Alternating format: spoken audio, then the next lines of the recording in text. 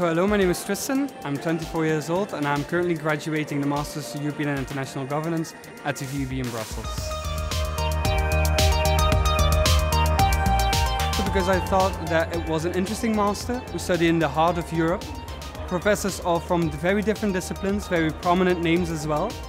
We touch about a lot of aspects about international politics, about diplomacy, economics. Actually, how many people from all over Europe I have met. I think that I currently have friends in every EU country. Tomorrow I have to go back to London since I'm pursuing a master degree in King's College London. So I think the VUB really opened doors for me and allowed me to flourish